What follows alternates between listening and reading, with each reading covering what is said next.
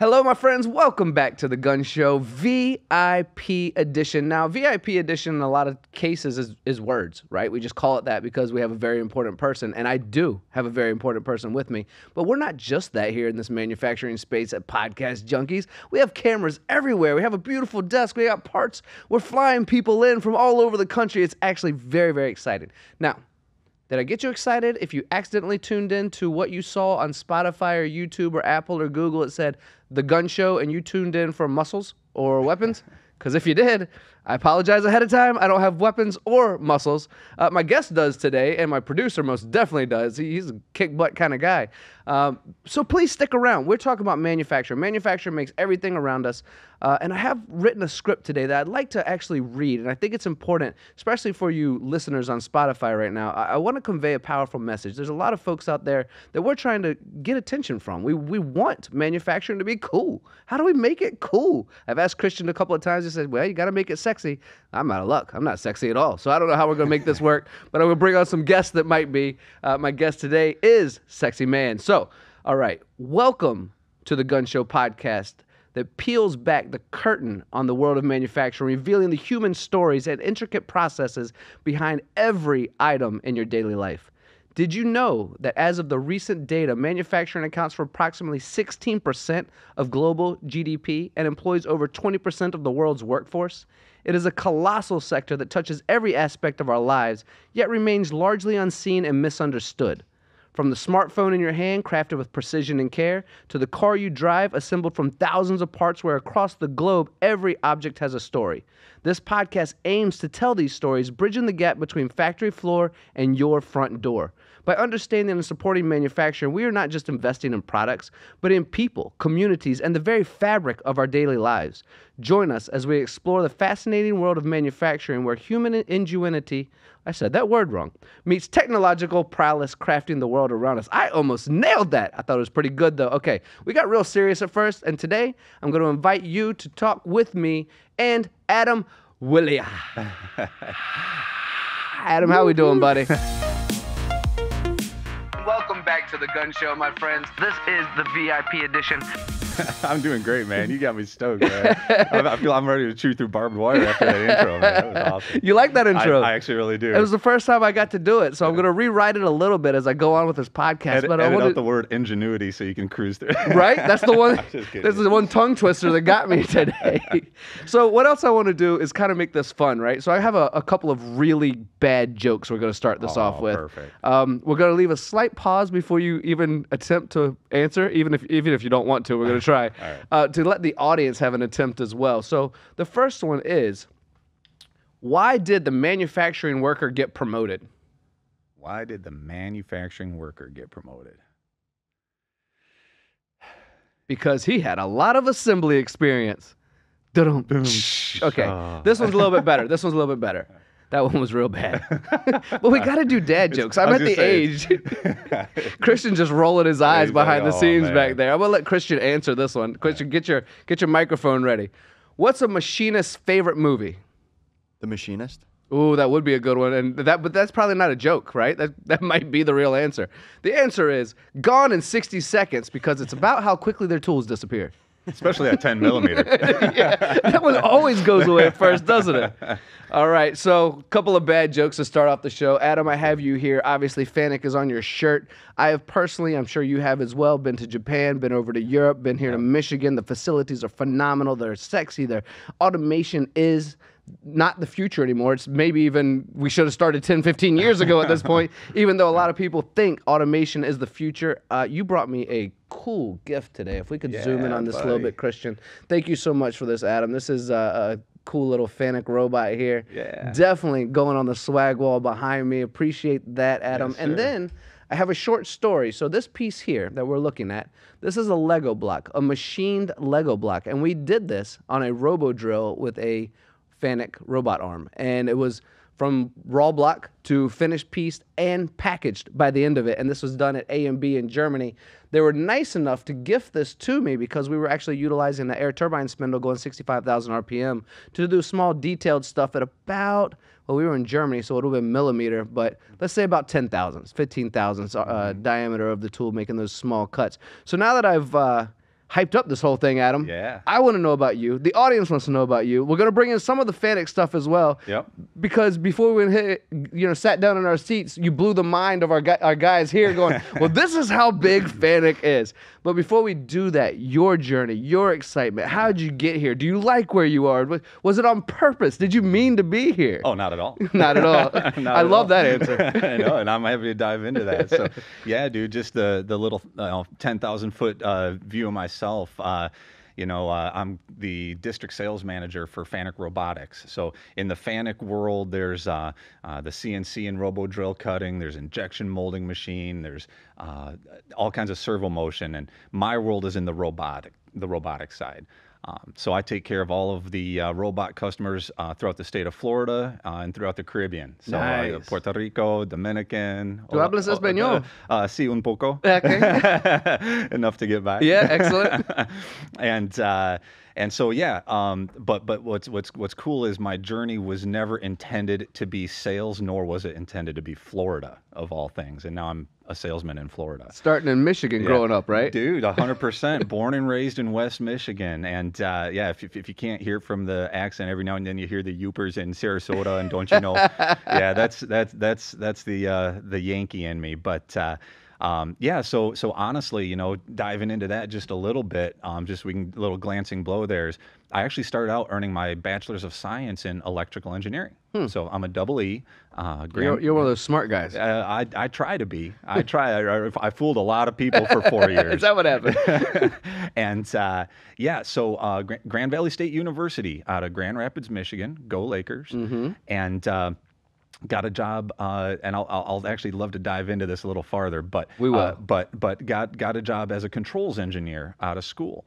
Got sick of the snow and the ice, couldn't handle it anymore. Just another Yankee that got smart, and ended up moving to Charlotte, North Carolina. Hung out in Charlotte, North Carolina, working for Fanuc, having a good time.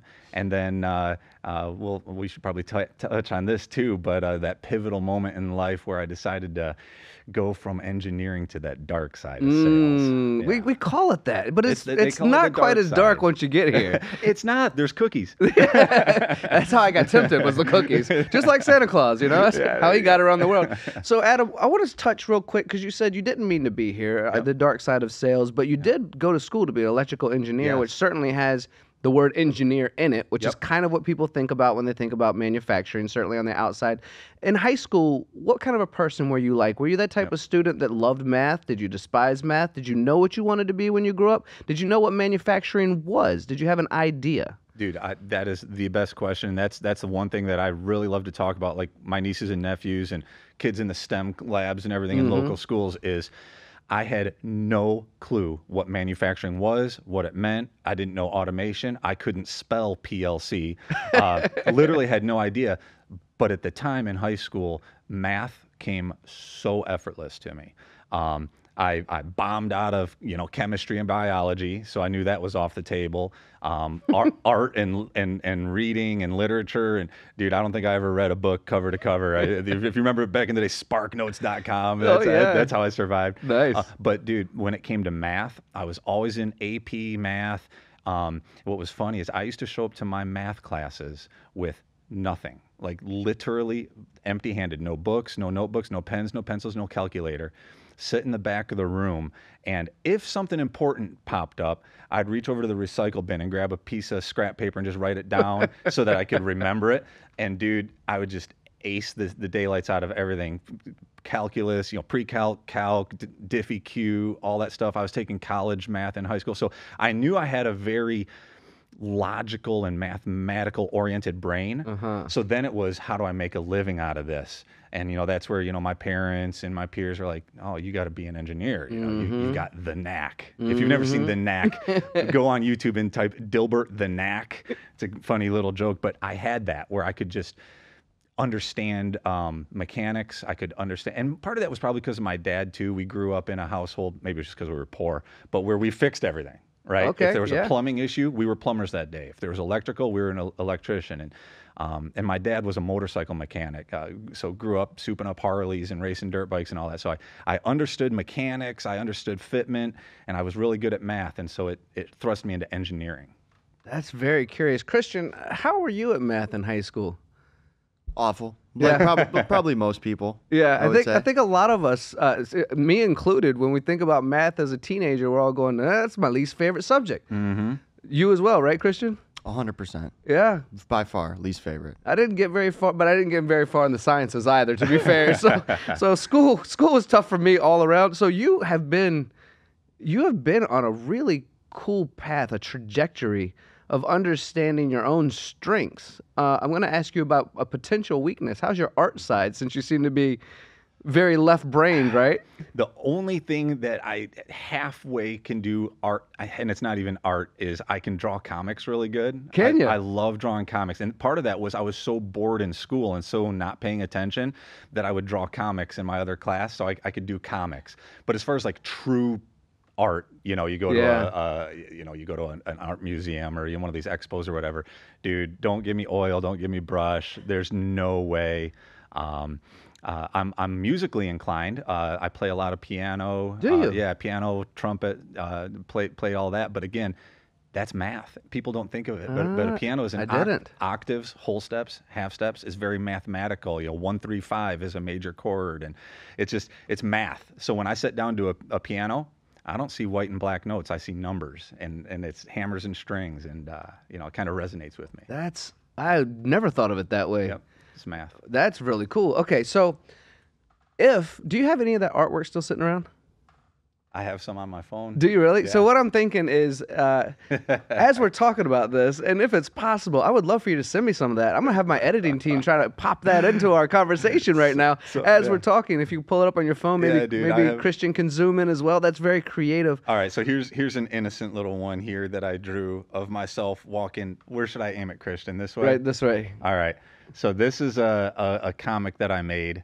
And it's actually me on the screen walking my wiener dog. So my wife and I have 2 little dachshunds, and I'm telling the dog, man, it's hot out today. And then I go, man, I'm kind of hungry. I'm famished. I could really eat a hot dog. And the dog's, oh crap, and he gets super scared because my hot dog is scared. Yeah. But yeah, I have all kinds of them. I make jokes about customers that don't have budget, and I make jokes about bad movies I've seen, and. Well, let's not show too much of that. Somebody might hire you on the spot to start doing comic writing. I actually did a tour of the Walt Disney Museum out in San Francisco, and nice. I would, when you said I'm not an artist, I would beg to differ, because when I saw the wall of how shows were being made 50 years ago or so, it was what you just showed me. Yeah. So you have a very creative side as well as an analytical side and programming side. So let's continue on that journey. Yeah. What was the next step? Once you got your degree, did you kind of have an idea of what you wanted to pursue with it? So what was really interesting is, I'll even back that up just before getting my degree. So I decided I'm going for engineering. I nailed that down. While I was in one of my electronics classes, we were supposed to take a trip to a power plant in Holland, Michigan, west side of Michigan. And something had happened, and we couldn't get into the power plant that day. So now my professor's like, I got a bus full of engineering students. I don't know what to do with them. And professor called up an automation company and said, would you be able to do an impromptu field trip, for lack of a better term? I got a group of 18-year-old kids here, 19-year-old kids. Could we do a field trip? Now, remember, at this time, I had no idea what manufacturing was, no idea what automation was. I just knew I was good at math and needed to be an engineer. That's all the guidance I had in my life. We're still at that point right now. Okay. We walked into a company that recently sold for $7 billion, but at the time it was on a dirt road in a barn. It was called JR Automation. And JR Automation hosted us. The president at the time was Brian Jones, and I walked in and I saw my first robot. Pop my robot cherry, right? Do you mind saying what year this was? This would have been, if I was 18, it would have been 2006-ish. Okay. So 06 ballpark. Yeah. I was my first robot I ever programmed, or cobot I ever programmed, was about 2004 or 5, and we had it stirring coffee. Oh, and that's it. That's before I left that company. That was all we had to do. So I'm familiar with the time frame of you popping your robot cherry. Yeah, there you go, dude. Right. So I walk in, and dude, my eyes just exploded. Everyone else is kind of ho hum. We're on a field trip. It's a joke day, whatever. And I just started melting. I'm like, what are these? I was like, this can't be real. And I was like, do you guys make these? What are these? And they're like, no, we buy them. Fanuc. And a lot of them were Fanuc. Were they? And not all of them, but most of them were Fanuc. And Seems to be the general rule in our industry. Yeah. And at the end of the tour, President Brian Jones said to the class, "Hey, what do you guys want to do when you graduate?" And everyone sat there silent, and I popped my hand up and I go, "That right there, whatever you got on your floor, that's what I want." He says, "Come talk to me when everyone leaves." And Brian Jones gave me an internship on the spot. He's No like, kidding. You're hired." I'm like, I don't know what any of that is, but it looks cool. And so I started as an intern at JR Automation, working my way through college. And that was one of the most beneficial things in my life because I was getting the real world experience of robots, PLCs, HMIs, conveyors, servo drives, vision systems. I was getting that real world experience while earning my degree. So now getting to your part, when I got my degree, did I want to know what I wanted to do? They just took me on full time. You knew. It was a formality at that point. I just needed the piece of paper that said they could hire me. I'm going to take a step back as well with you because along that journey you just described, did you also say dirt road in a barn? Yep.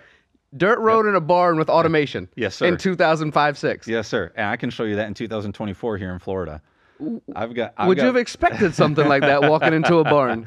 No, dude. Seriously, a big red barn. Like it literally behind a blueberry field. Nonetheless, this isn't even like if I'm painting the picture here. It's Tyler Street, which is now like a 4-lane highway. But Tyler Street was a gravel road with blueberry fields on either side, and you forged right down that thing. And dude, in the wintertime, you almost needed 4-wheel drive to get to work. And they sold at one point to some kind of a private equity firm or a VC firm, but then they sold to Hitachi. You'd have to fact check me, but it was like either 4 billion or 7 billion or something ridiculous. I was employee 183. My badge was 183. Wow. Now they've got 2,000 or 3,000 employees, and they're all over. They've got like 5 campuses in Michigan. They're down in Carolina. They're everywhere. Did you keep that badge? I don't know if I did. Might be a collector's item. I did because with that badge, I kept 2 pay stubs specifically. We used to get paid weekly, and there were 2 pay stubs that I kept, and I kept them because both of them were over 90 hours in a 7-day work week. And I need that to sink into you and the listeners, that 90 billable hours in 7 days. I did that twice. Well, you're charging the robots? Weren't they supposed to do that work for you? Someone's got to commission them, man. Yeah, apparently so. Someone's got to program these things. All of us who are taking advantage of our shorter work weeks, you're putting in 90 hours to get it done for us. 90-hour work weeks, baby. All right, Adam, what I want to do right now, and we're going to continue on your journey, but I want to sidestep in just for a moment because your passion is infectious. It's obvious to me you walked into a barn when you were supposed to be picking blueberries out in a field. That's what you were really supposed to be doing. Yeah. You decided to stray away from your group and walk into the barn and see what was in there. You found a robot and you fell in love. True. So from your story to a lot of other people's stories, they might not fall in love quite that quickly. And there are definitely people out there that do. I mean, these yellow robots we have all around us are fascinating. And to see what they do in worlds of like automotive, for example, it's an easy one to pick out where you can just see an entire car be put together in an automation line. I want you, if you wouldn't mind, to share a bit of your passion and speak to an audience. Pretend you're talking to Christian, pretend you're talking to Ben who are outside of manufacturing. What excites you? What makes this so fun for you and enjoyable where somebody might want to get in on it as well? Yeah, they work 60, 70, 80, 90 hours a week and they're paying themselves 50 grand, and last time they took a vacation was 1998. This dude has sold out. He's all in.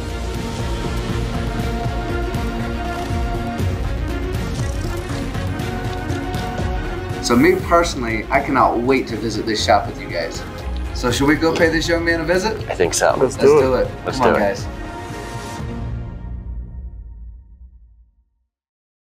Yeah, 100%.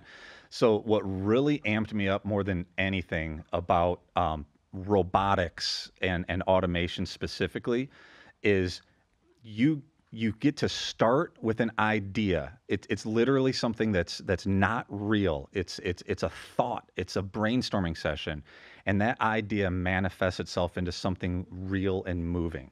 So let me take that a step. Like when I was in college, we were doing a lot of programming classes and things like that. And okay, you write some code, you click compile. Yup, the code works. Okay, whatever. But when you're working with a robot and you're programming it and you say compile, that robot starts running and zipping and moving things around, and there's servos screaming and there's parts being built and just stuff's happening, right? And it's just exciting and kind of scary and intimidating. You're like, I hope I don't crash something. But what's so cool is you can take an idea, someone that says, hey, I need to make this widget, I need to make that thing, and that idea goes onto paper. And then from paper, it goes into a computer system and CAD and that. Then it goes to a machine shop and starts getting fabricated. Then it starts getting wired and plumbed and programmed. And then before you know it, there's this thing that has never existed. You can't go buy it. You can't go buy that machinery. It never existed. You can't buy it, but you just manifested it out of an idea. And if that amps you up, that you can create something that's brand new and you can be the pioneer and solve problems for the very first time, where you can't Google your way through it. You have to solve it. That's what really turned me on, is like, dude, I'm going to type this code and I'm going to push it to the robot and I'm going to cross my fingers and hope it doesn't rip itself apart, which sometimes I do. I was going to ask you that question. Have you done that before? All good programmers are going to crash. Yeah. You're going to crash. The president of our company, the Mike Chico, the president of Fanuc, he always tells a story of where there was this huge tall stack of wine glasses, and he programmed a robot that they were picking in place, and he hit the stack, and just thousands of bottles of wine glasses just everywhere. I mean, imagine the bill, right? Good grief. But I mean, and that's the thing is, I mean, you can be the best. I hope Mike doesn't get mad at me for telling that. Sorry, Mike, I love you, man. Let me keep my job, brother. But I've done that stuff too, man. Where well, I'll give mine. I used to do a lot of work for Magna Mirrors. It's a company in West Michigan that makes mirrors for Ford, Toyota, Honda, anything for outside mirrors.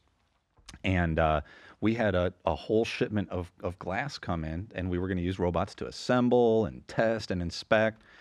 And I bet you a few thousand pieces of glass ended up on the floor because of Adam Willett. and I have to call up Megan and be like, hey, remember those like 3,000 sample parts you sent? Can I get 3,000 more? What was that call like? Oh, dude. I mean, you just cringe. You're sweating before you even pick up the phone, and your boss is mad. And but you know what? Stuff like that is almost easier to replace than the stuff you build, because I've crashed machines too. Yeah. Where, like I said, somebody had to machine a collar or a part or a shaft or whatever, and then I program it wrong, and it crashes and it rips itself apart. Now I have to walk to the back of the shop, and tell the guy sitting at the mill, be like, hey, dude, I need you to make me a new one of these collars, because, that robot went straight through it. So I want to make the discussion with you, because I've found that as we get deeper and deeper into our professions, we oftentimes it's by accident as well, which is why I'm glad you picked the game that we're going to play later on, called Industry Jargon, which is just breaking down complicated conversations about manufacturing and making it simple. But we do a lot of times, you and I can talk at a very high level. I mean, you're in the industry of Fanuc for a while. You went to college for it. I myself have never fully programmed a robot like you have, but I've visited all the locations that I mentioned before, and some of your so-called competition as well, right? Yeah. So we get caught talking at this level. Mm-hmm. Would you make the discussion that people who love video games could work out really well in the robotics world also? Dude, like, have you seen I don't know if you or anyone have you guys seen Gran Turismo, the newer one? The new one. Yeah, where it's all like he's actually that's based on a true story, right? It's a 100% true story. So this dude was a gamer, and that's all he did was just game. But like, he could race Le Mans like thousands of times, so he had it memorized. Mm-hmm. They're like, all we got to do is take this guy and like get him in shape, put him in a real car, and he did. He ended up going on being a champion. So like, I'm gonna say that translates a bit. Like, I see a lot of gamers get into software development and computer sciences. I don't know necessarily that it does or does not help them in the robotics and automation side, because their side is probably more of that artistic side. Okay. Right. Like if you're getting into that graphic design and development and things like that, the people I see really excel in robotics and automation are more of the tinkerers, people who you can Same see. people for the CNC world, Dude, then, the tinkerers. The kids who tear apart mom's VCR and then Yeah. and then can't put it back together or whatever. Just love the inner workings of, well, how does that work? And I remember being a kid trying to figure out how our Lazy Boy recliner worked. Like I could see all the mechanisms and springs. I'm like, why is that spring there and there? And I'm literally crawling under there, and my dad could hear the tools clanking. He's like, "What are you doing under there?" Nothing. Well, you mentioned the frugalness of when you were growing up as well, and I can yeah. empathize with that. Yeah. In fact, there was a time in my life where I used eBay and yard sales to buy broken things, fix them, and sell them again. Yep. I survived off of fixing and selling things on eBay for about a year and a half. Totally. So I get that tinkering side, which is maybe why we're both in this industry. Yeah. Let's continue with your journey a bit, because I do want to talk a bit about Fanuc today, because you guys are so massive everywhere. And if we can, obviously you're on the robotic side, but we can talk about the robo drill side a little bit as well. But let's continue with your journey. So you were person 130 something, right? Yeah, 183 at JR. 183, yeah, and then it gets bought, expands, and you've now moved on to what's next. Yeah. So at one point, I'd been traveling way too much and had a sexy new fiance at home, and those 90-hour weeks weren't going over real well. Okay. And so I decided I loved my job, I loved my career, but JR was beating the daylights out of me, so I wanted something a little more local. And I started with another automation company in West Michigan called R&D Machine and Tool. And that, again, similar story, controls engineering, programming robots and PLCs and doing all that kind of stuff.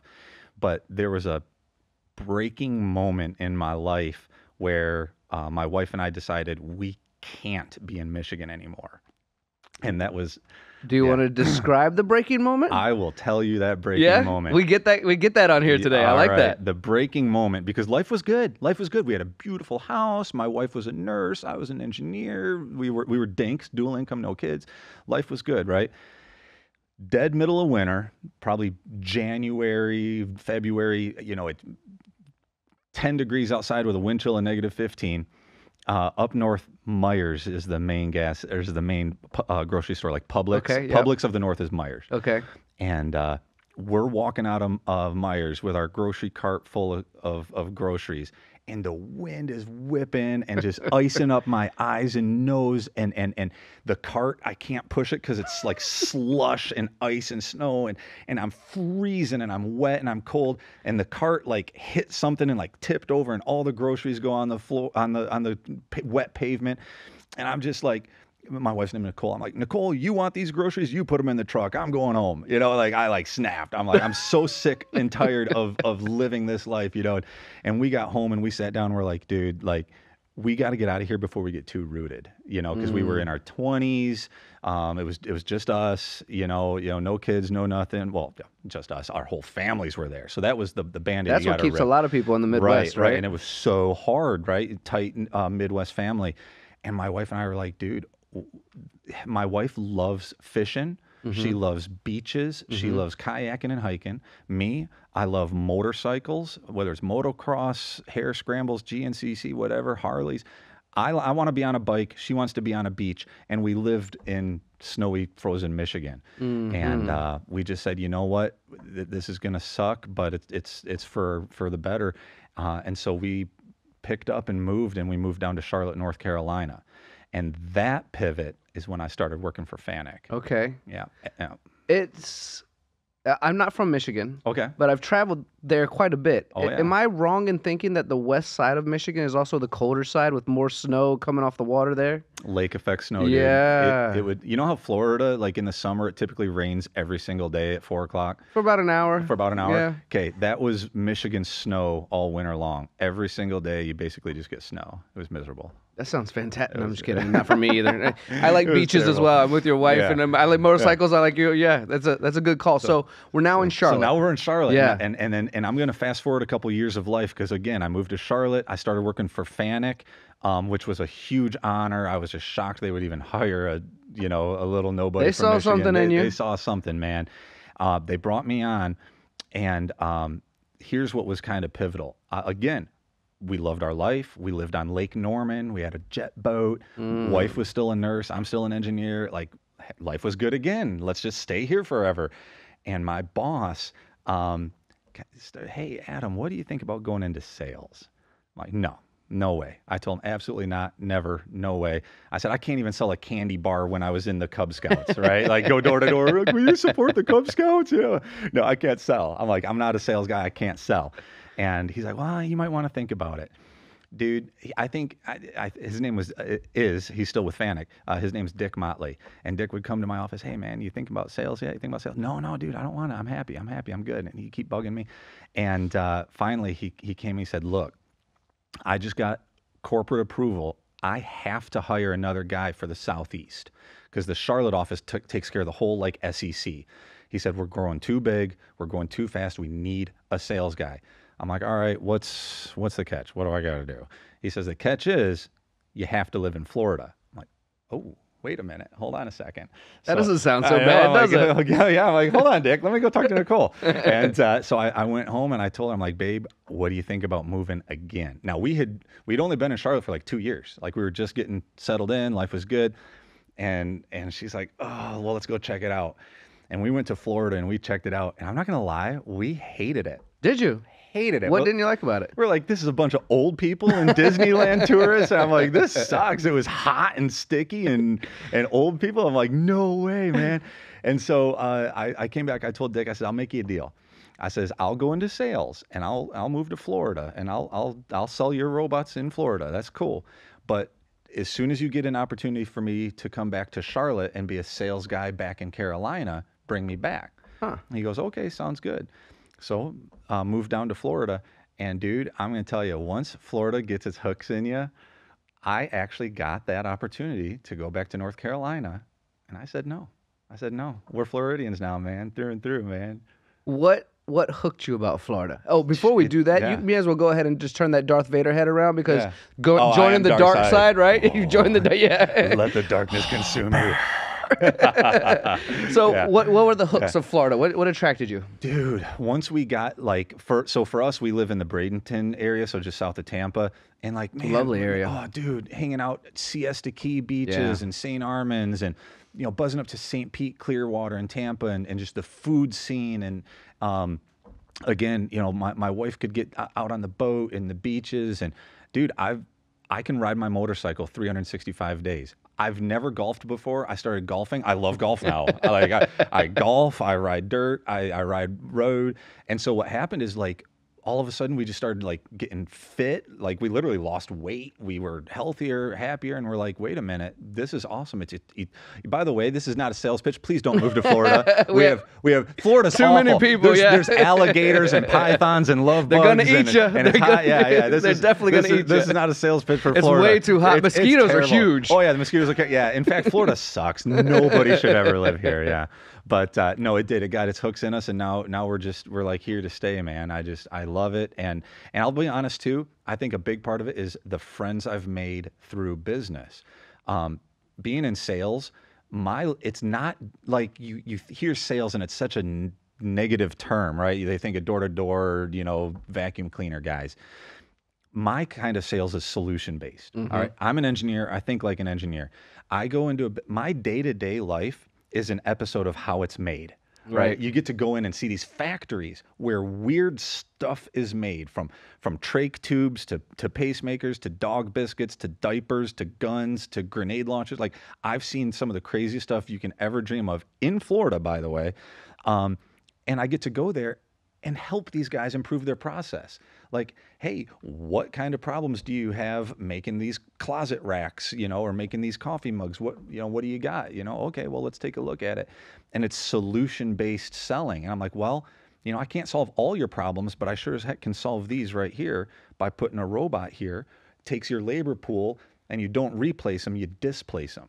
Say, the people you have putting the widget in a box all day or taking in and out of a machine, let them go and start doing some of the clerical work, or mm-hmm. let them keep the robot fed, And so what happened is, as I'm going around doing solution-based, I started making friends. more friends than we got time on this show for me to tell. But dude, I love the people I work with. I love the integration companies who take our robots and put them in machines. I love the end users who have them on the floor. I'm just having too much fun. So the job was fun. It's stressful. It's long hours, but it's fun. It's eternal paradise. I'll be on my dirt bike this weekend. If I was in Michigan, I'd be shoveling snow this weekend. I was just going to ask you haven't crashed any grocery carts lately in the snow, have you? Nope, I haven't done that in a long time. So what I want to do, Adam, from here is, I think it would be remiss of me not to, talk about Fanuc on a little bit bigger level. I'm sure there's an audience right now that has been very excited about your story. You're very passionate about what you do, and thank you for being that type of person. We need more in the industry like you for sure, so thank you for that. Yeah. But there's definitely some people out there right now that are sitting in their machine shops thinking about automation. What should I do? How should I go? So would you mind talking about the amount of history, the amount of the industry that Fanuc take care of, the overall support, the legacy that Fanuc really is? If you could touch on some of that to maybe convey the message of why a machine shop out there might want to lean in your direction. 100%, dude. And I'm going to tell you guys this too. Like I can cover my name badge for this too, because I don't think Fanuc's the best because I work at Fanuc. I work at Fanuc because I think it's the best.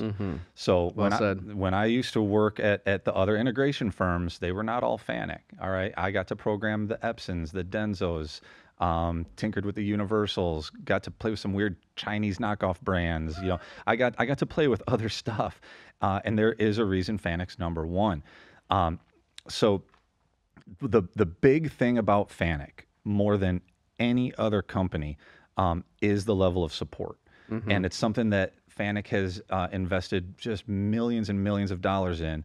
And let me tell you a little bit about that. Is Fanuc is the only robotics company on Earth that has a U.S.-based, a United States-based development team. So every other brand you work with, China, Europe, Denmark, it's all overseas. Fanuc has Fanuc USA product development. And what's cool about that is if you have a question about, like, let's say you had your Dell laptop open and you had a problem, it'd be like calling Bill Gates and saying, hey, Bill, WTF, fix this. You can do that with Fanuc. You can call the guy who wrote the code on that robot, and he or she will tell you, this is what we got to do. And if it's not an easy fix, we make the patch. Fanuc has 25 facilities just in North America alone. I think it's 230-ish, 237-ish globally. And so we're regionally supported for support structure. We've got 24/7, 365 call support. So when you have a problem, dude, you can call us at 2 a.m. Christmas Eve. Hey, I got this problem. You're getting an answer from our team. We've got, actually, I'll tell you another fun part. Fanuc is the only robotics company on Earth that guarantees parts for life. For life. Wow. We never obsolete anything ever. For your CNCs, your robo drills, your injection molding machines, your robots, you could have a 40-year-old machine that has a punch card reader on it. Your punch card goes out, you call us, we'll sell you a new punch card reader.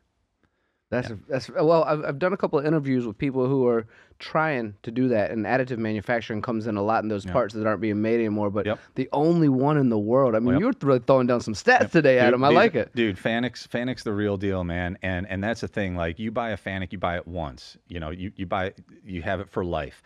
And actually, it can be tricky too, because some of the other robots out there, they get recurring sales because their stuff, it breaks down. It's engineered to wear out, right? That's why do you think you buy a new iPhone every 2 years? It's because they turn down the old one, right? With Fanuc, I go places where I walk in the door and they've got a Fanuc that's older than my wife and it's still running. And I'm not that much of a cradle robber, I'm just saying. But they've got robots that are 30 years old, and they're kicking ass. They're running, they're working, they're humming along. I'm like, hey, have you thought about replacing it? Nope. It runs great. I'm like, cool, call me if you need anything. So, that's what I'd say. Now, I really lean on support with Fanuc. And I'm actually going to use this platform for the next 20 seconds to tell you this, and I will cover my name badge for this, because I've worked with a lot of different brands, okay? And the best 3 robot brands in an unbiased, I don't care what my W-2 says, unbiased opinion, the best 3 brands are ABB, KUKA, and Fanuc. It's the Swiss, the Germans, and the Japanese, okay? Then there's this whole middle tier of people that are like decent robots, your Epson, your Denso, your Staubli, your Yamaha, Yaskawa, all that kind of stuff kind of hangs in the middle, like, yeah, it's okay. Then you got just like the throwaway robots, which in my opinion are like the Universals and things like that, where, sorry, I'm just going to say it, they're just a junk robot. I don't care who I work for, they're just not good. And so how Fanuc gets ahead is support, because I just said ABB and KUKA are pretty awesome. Those are 30, 40-year robots. They'll last your whole life. They've got great technology. So why doesn't anyone buy ABB and KUKA? They don't have the support. You call for programming help, tough luck. You need spare parts? Sorry. You know, so that's where Fanuc puts its, you know, not only has Fanuc been around, we just celebrated our 45th year anniversary. So we're as a company, one of the oldest ones. We sold our 1 millionth robot last year. Congratulations again. 1 million robots on the planet. So, you know, we've been around, we've paid our dues, best technology, best support. Dude, I really can't say enough good things about Fanuc as a company. That was really wonderfully said, and you even had me chuckling a couple of times as well. You're talking about support. I want to expand on that a little bit because, you know, Robbie K with Aceta is a good friend of ours. You got the Methods Machine Tools guys who we both work with as well. You know, you have integrators. You have partners as well. Yes. So when we're talking about service and support, where do they come into play?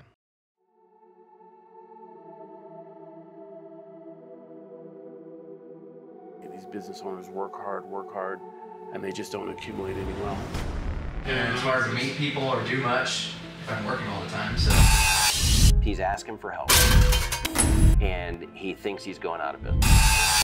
The reason I got into this business is so I could help other people, because I remember how much I needed someone to come alongside me when I owned my shop, and now I have the privilege where I can do that for other people.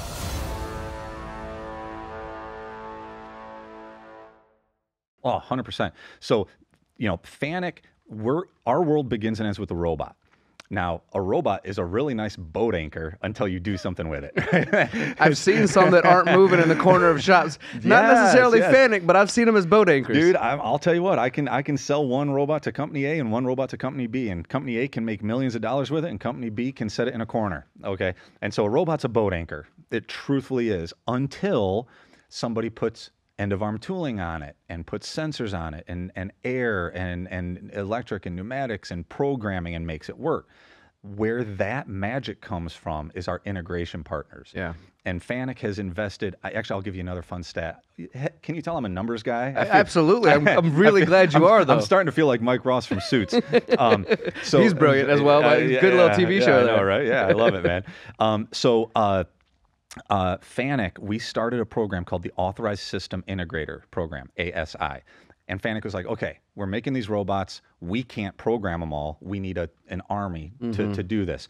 So we train and certify and grow these integration firms all over the world, but certainly all over in America, that they will buy our robots and then integrate them for the end customer, right? So if you wanted to make, you know, more of these Darth Vader helmets, you don't necessarily have to be a robot guy. You just got to hire the robot guy and get your machine running, and then life is good. You got Darth Vader helmets. When we started the program in 1992, our integrators purchased 430, I want to say it was 437 robots in their first year. Cumulatively, since 92, our integrators have purchased over 83,000 robots. So just our integrators make up 1/10 of our business. I just told you we sold 1 million robots, right? They're almost 100,000 of it. So these integration firms are the value add middleman that help company X deploy robots, because not everyone is a robot wizard or a mechanical guy or electrical guy. Like, you got to hire the guy to do it, you know? Or maybe you are mechanical, but you don't have time, right? Like, my wife is like, hey, we got to redo the kitchen cabinets. I can redo kitchen cabinets. I ain't got the time. So now I got to hire the cabinet guy to come and do the cabinets, right? Same thing with robots. You know, I know people who are very well capable of doing a robot. They got to hire an integrator to get in there and get the job done. That's very well said and explained. It helps me understand it as well. I'm sure the audience. You know, I'm going to pick your brain one more time because Yeah. I'm really enjoying your insight, Adam. I got to be honest. It's truly, one of the best conversations I've had about robotics. So thank you for doing that. Now, you mentioned part of your territory is the Caribbean, I believe, right? Sí. Sí. Not everyone in the Caribbean speaks Spanish, but sí, claro. Claro. Yeah. I travel the world often, and there are conversations, whether they're true or not, there are conversations where countries like Japan, Korea, the US, the UK, Germany, Switzerland, these countries are fairly well adapted to automation, even if we could make the discussion that the US we're still trying to pick up our automation game.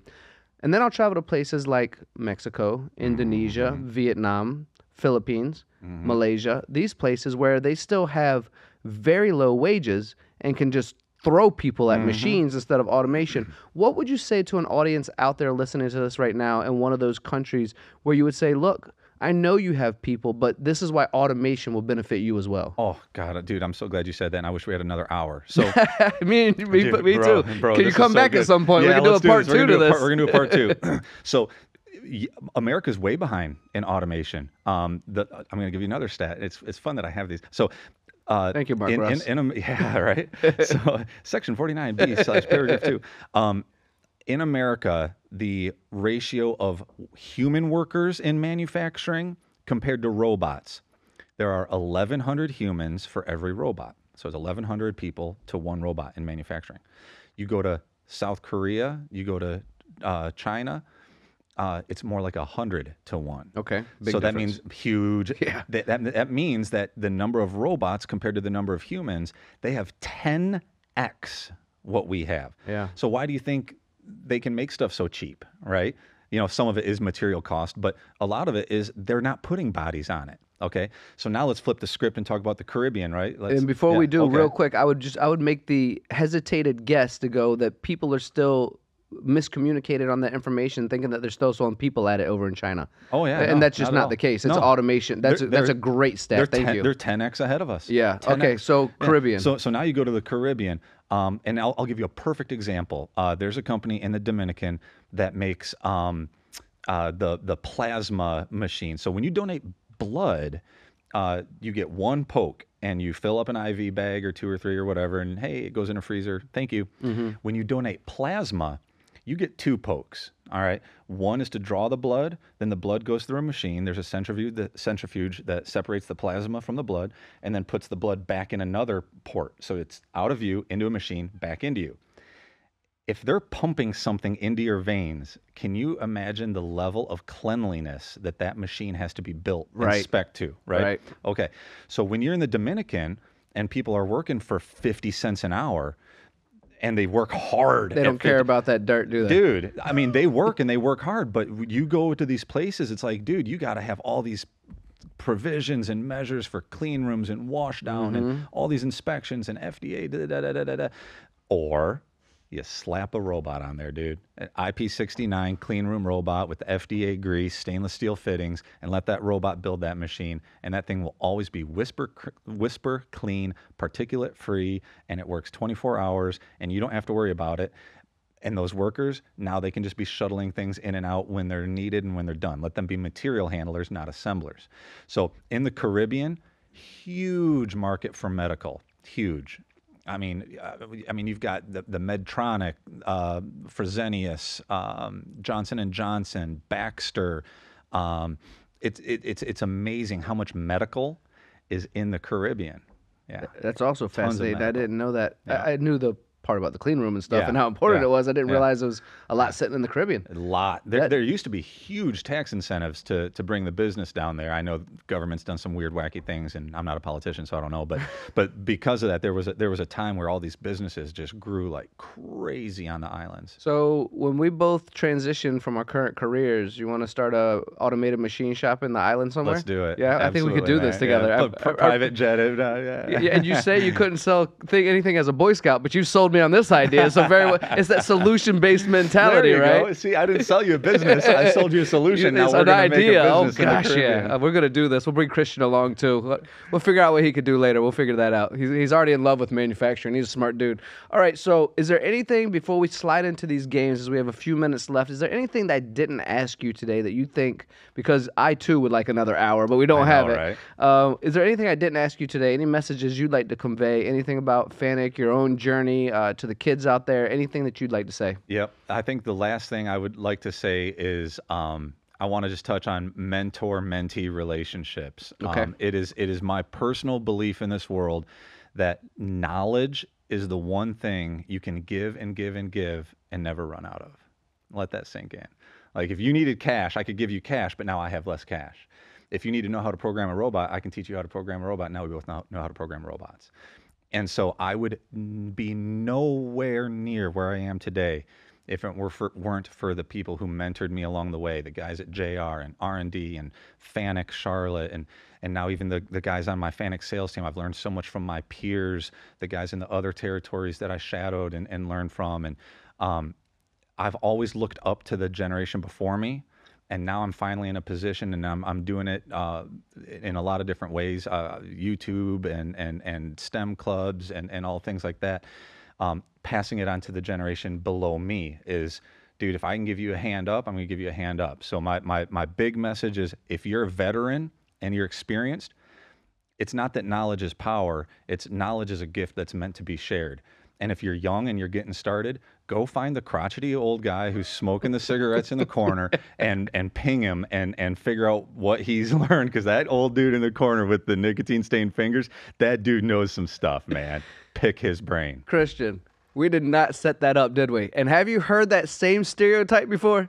Every time. Yeah, then it everyone must be knows real. that guy. And Okay, what you it's just real. described, Christian's heard 3 or 4 times. As That we guy- all know that guy. That guy has the big, like 40-ounce thermos of coffee.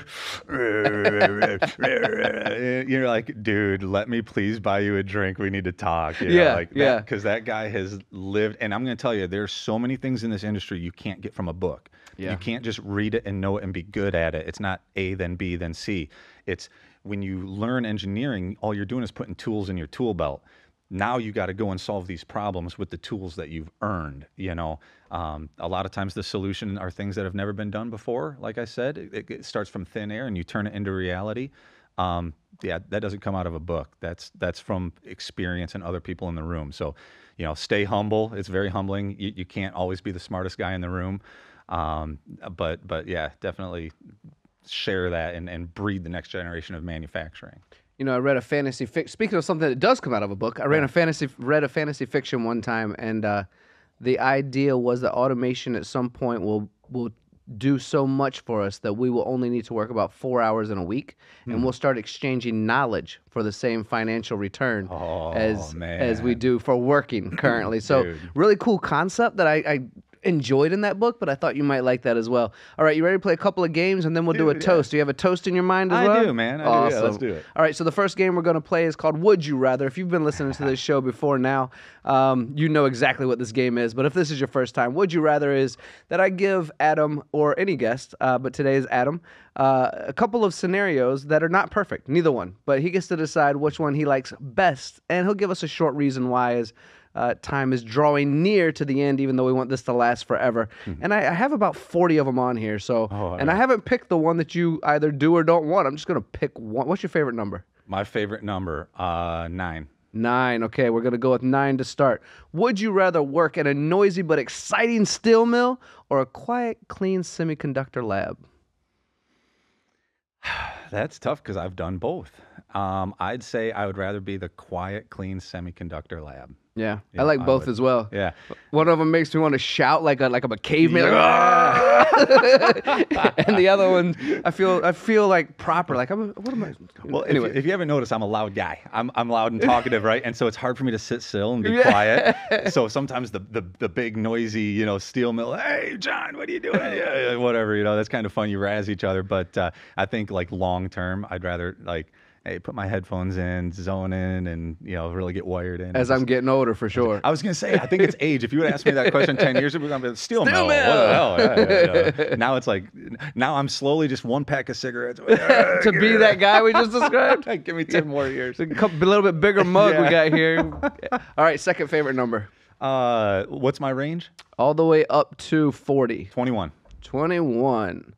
Would you rather work on manufacturing in extreme conditions like Antarctica or in a comfortable climate-controlled factory? Take a guess. You got control. I See, I want to go to Antarctica. I think the boat ride would make me sick, but I want to see some penguins and do some manufacturing down there. Dude, I lived in Antarctica for 25 years. They call it West Michigan. Yeah. I never want to do it again. Okay, that was an easy one for you. Now we're going to do industry jargon because I don't know how detailed this will get. And again, we're running short on time. Okay. I do have a couple of good ones here for you. However, let's do this one. This one's kind of simple. It's probably real easy for you. In layman's terms, what is a gripper in robotics? Okay. So in layman's term, a gripper on a robot is a tool that is going to pick up an object. It is something that'll mount onto the end of the robot and grab whatever part you need so that you can pick and place it. It's about as simple as I can do that. Yeah. Right. Other than just saying it's like robot fingers. Oh, that's even simpler. Damn. Okay, you won that one. All right. It wasn't a game for me. No. If there was a chalkboard, robot fingers. It wasn't I'm supposed sitting here. to go I'm sitting that here way. writing a Webster dictionary. Well, it's this and this and this. You're like, it's fingers, dude. It's fingers. All right, we're going with fingers. Steve Harvey, give me fingers. Ding ding ding. All right, you got it. Number one answer. Number one answer was fingers. For Family Feud. Yeah, and mine was like. No, come on. right. So this is number two. All number right, two. try me again. All right. What does work cell mean in the context of robotics explained simply? Ooh, nice. I got to do it simply, right? Yeah. All right, I'm going to do it simply.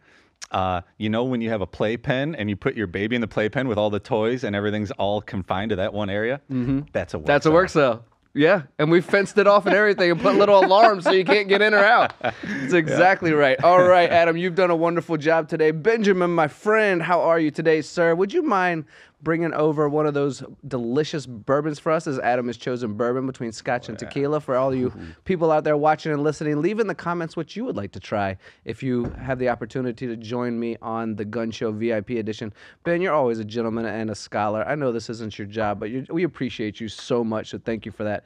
Adam, do you have a toast for me, brother?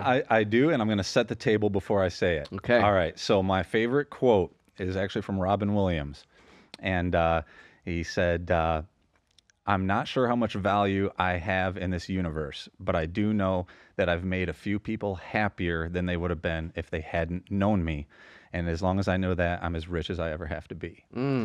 And so what I would like to toast is, may we all live a life that makes those around us just a little bit happier. I absolutely love that, Adam. Thank you so much for your time. That's a nice 4 roses. As I open this show, I also have a closing that I'd like to read as well. It's not quite memorized yet. Let's see if I stumble over any of the words. But from my heart, before I read this to close out, Adam, thank you so much, man. Thanks, you have brother. been a joy, a pleasure talking to you on the phone before you came to here. I really enjoy your energy. I hope and know the audience does as well. And yeah, let's plan on a part 2. What do you say? I would love that, dude. This was way too much fun, man. This is great. We'll do a I part like your 2. excitement. All right, as we draw this enlightening journey to a close, I want to extend a heartfelt thank you for sharing your time with us. It's our hope that today's conversation has not only illuminated the intricate world of manufacturing, but also highlighted its profound significance. As we navigate through our daily lives, surrounded by the marvels of human ingenuity, Ingenuity. there it is. I had to say it again just because I messed up in the beginning.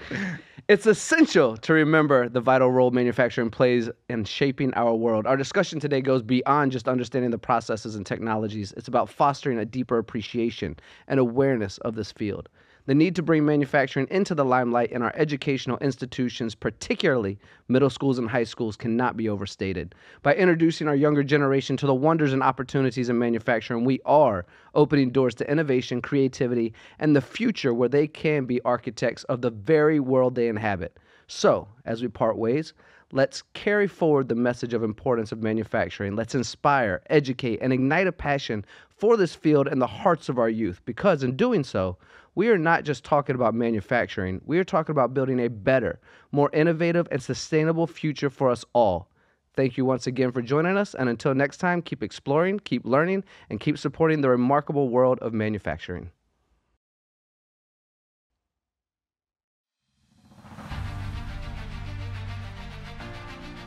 So the great game of business is not magic. It's a discipline. This dude has sold out. He's given up his private life. He's all in. Yeah, they work 60, 70, 80, 90 hours a week, and they're paying themselves 50 grand, and last time they took a vacation was 1998.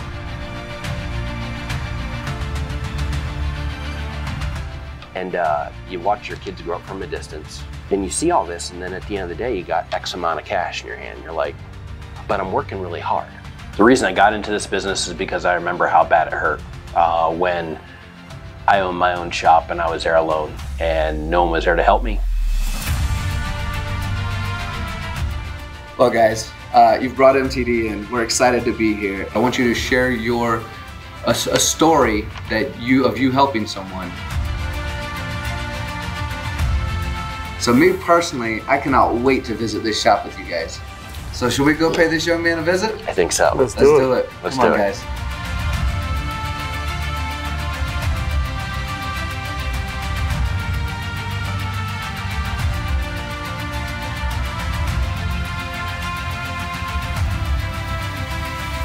We know you can help us build the future we want.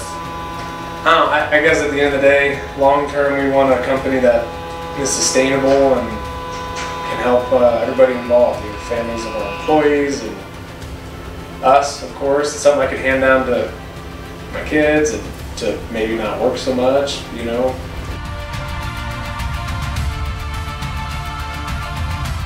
I know what he's going through, and I know we can help it.